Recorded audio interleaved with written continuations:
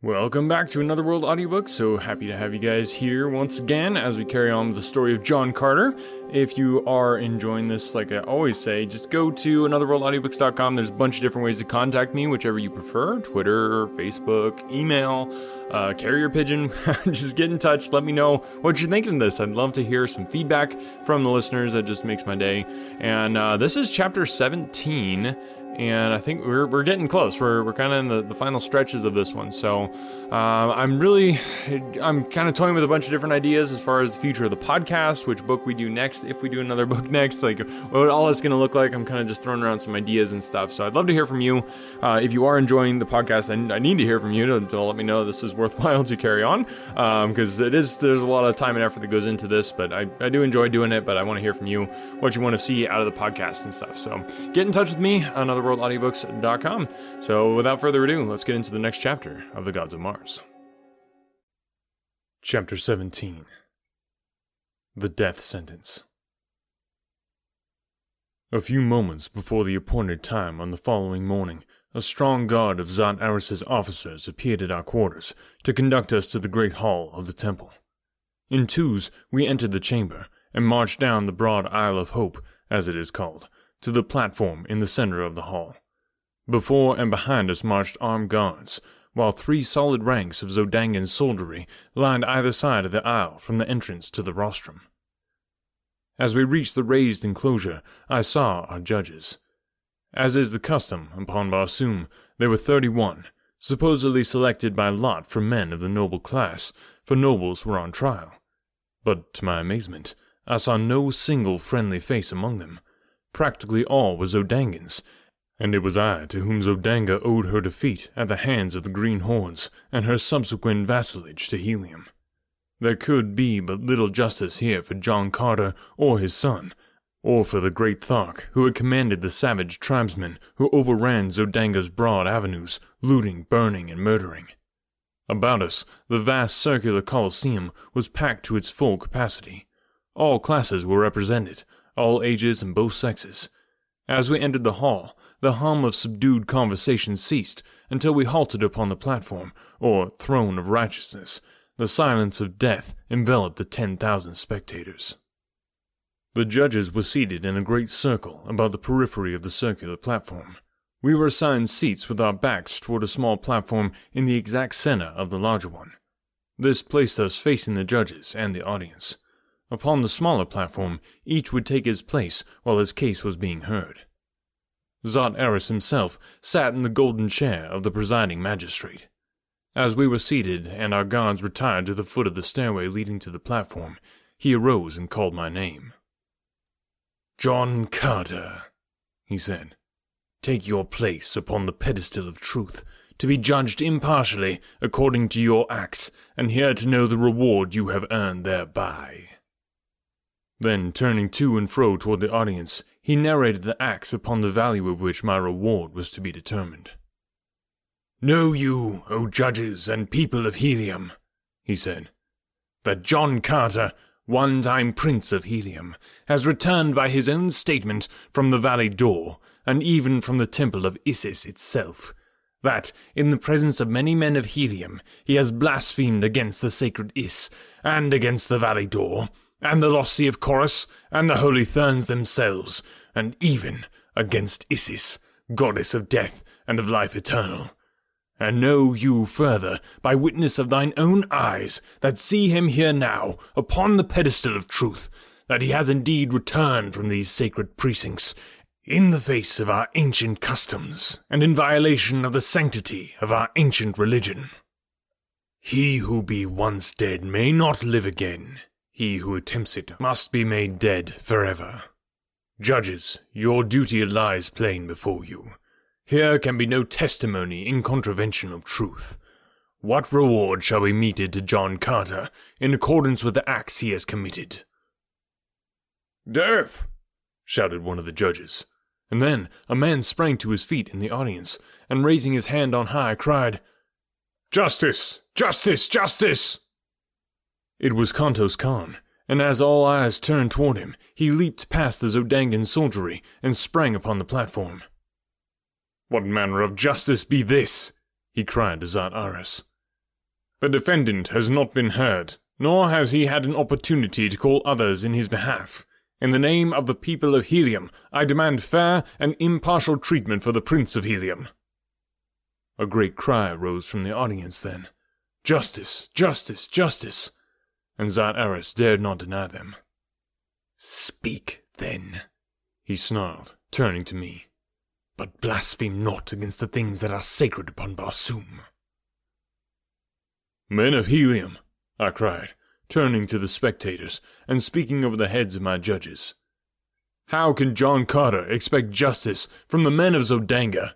He cannot, nor does he ask for it. It is to the men of Helium that he states his case, nor does he appeal for mercy to any. It is not in his own cause that he speaks now, it is in thine, in the cause of your wives and daughters, and of wives and daughters yet unborn. It is to save them from the unthinkably atrocious indignities that I have seen heaped upon the fair women of Barsoom in the place men call the Temple of Isis. It is to save them from the sucking embrace of the plant men, from the fangs of the great white apes of Dor, from the cruel lust of the holy Therns, from all that the cold dead Is carries them to, from homes of love and life and happiness. Sits there no man here who does not know the history of John Carter, how he came among you from another world, and rose from a prisoner among the green men, through torture and persecution, to a place high among the highest of Barsoom. Nor ever did you know John Carter to lie in his own behalf, or to say aught that might harm the people of Barsoom, or to speak lightly of the strange religion which he respected without understanding. There be no man here, or elsewhere upon Barsoom today, who does not owe his life directly to a single act of mine, in which I sacrificed myself and the happiness of my princess that you might live. And so, men of Helium, I think that I have the right to demand that I be heard, that I be believed, and that you let me serve you and save you from the false hereafter of Dor and Isis, as I saved you from the real death that other day. It is to you of Helium that I speak now. When I am done, let the men of Zodanga have their will with me. Zat Eris has taken my sword from me, so the men of Zodanga no longer fear me. Will you listen?" "Speak, John Carter, Prince of Helium!" cried a great noble from the audience, and the multitude echoed his permission, until the building rocked with the noise of their demonstration. Zat Eris knew better than to interfere with such a sentiment as was expressed that day in the Temple of Reward, and so, for 2 hours, I talked with the people of Helium. But when I had finished, Zat Eris arose, and turning to the judges, said in a low tone, "My nobles, you have heard John Carter's plea. Every opportunity has been given him to prove his innocence if he be not guilty, but instead he has but utilized the time in further blasphemy. What, gentlemen, is your verdict?"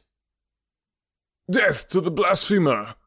cried one, springing to his feet. And in an instant the entire 31 judges were on their feet, with upraised swords in token of the unanimity of their verdict. If the people did not hear Zat Eris's charge, they certainly did hear the verdict of the tribunal. A sullen murmur rose louder and louder about the packed Colosseum, and then Kantos Khan, who had not left the platform since first he had taken his place near me, raised his hand for silence. When he could be heard, he spoke to the people in a cool and level voice. "You have heard the fate that the men of Zodanga would meet to Helium's noblest hero. It may be the duty of men of Helium to accept the verdict as final. Let each man act according to his own heart. Here is the answer of Kantos Khan, head of the Navy of Helium, to Zat Eris and his judges." And with that, he unbuckled his scabbard and threw his sword at my feet. In an instant, soldiers and citizens, officers and nobles were crowding past the soldiers of Zodanga and forcing their way to the throne of righteousness. 100 men surged up on the platform, and 100 blades rattled and clanked to the floor at my feet. Zat Eris and his officers were furious, but they were helpless. One by one, I raised the swords to my lips and buckled them again upon their owners. "Come," said Kantos Khan. "We will escort John Carter and his party to their own palace." And they formed about us and started toward the stairs leading to the Isle of Hope. "Stop!" cried Zat Eris. "Soldiers of Helium, let no prisoner leave the throne of righteousness." The soldiery from Zodanga were the only organized body of Heliometic troops within the temple, so Zot Eris was confident that his orders would be obeyed. But I do not think that he looked for the opposition that was raised the moment the soldiers advanced toward the throne. From every quarter of the Colosseum, swords flashed, and men rushed threateningly upon the Zodangans. Someone raised the cry, "Tardos Mors is dead! 1,000 years to John Carter, Jeddak of Helium!"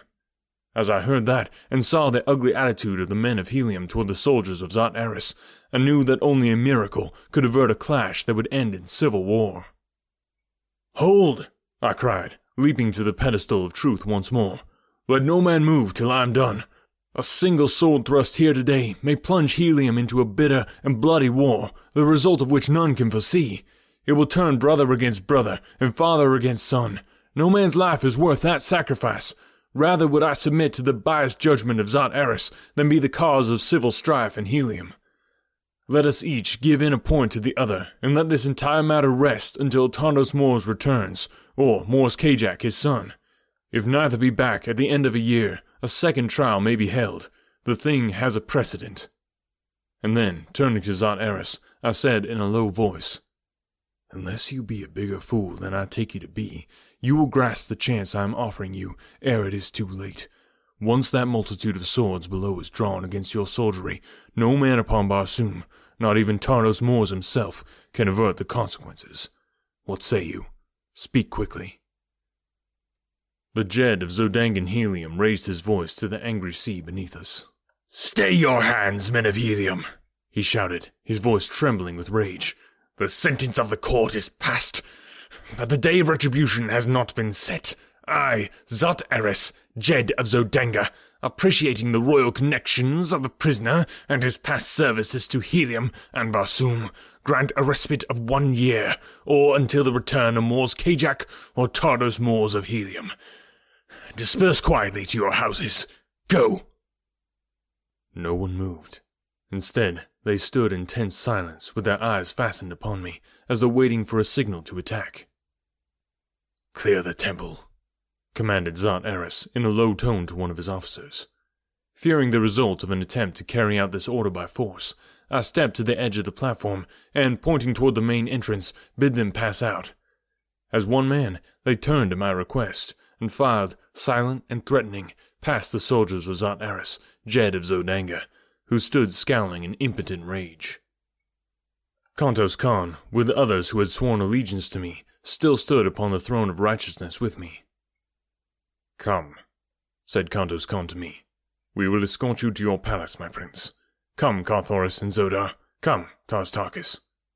And with a haughty sneer for Zot Eris upon his handsome lips, he turned and strode to the stone steps and up the Isle of Hope. We 4 and 100 loyal ones followed behind him, nor was a hand raised to stay us, though glowering eyes followed our triumphal march through the temple. In the avenues we found a press of people, but they opened a pathway for us, and many were the swords that were flung at my feet as I passed through the city of Helium toward my palace upon the outskirts. Here my old slaves fell upon their knees and kissed my hands as I greeted them. They cared not where I had been. It was enough that I had returned to them. "Oh, master," cried one, "if our divine princess were but here, this would be a day indeed."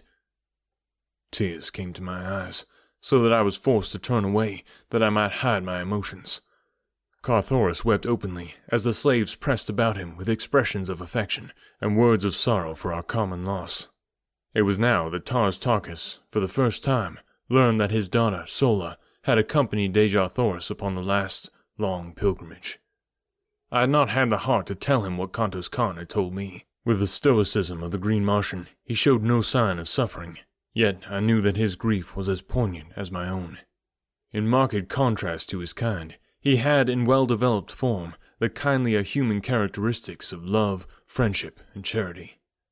It was a sad and somber party that sat at the feast of welcome in the great dining hall of the palace of the Prince of Helium that day. We were over 100 strong, not counting the members of my little court, for Dejah and I had maintained a household consistent with our royal rank.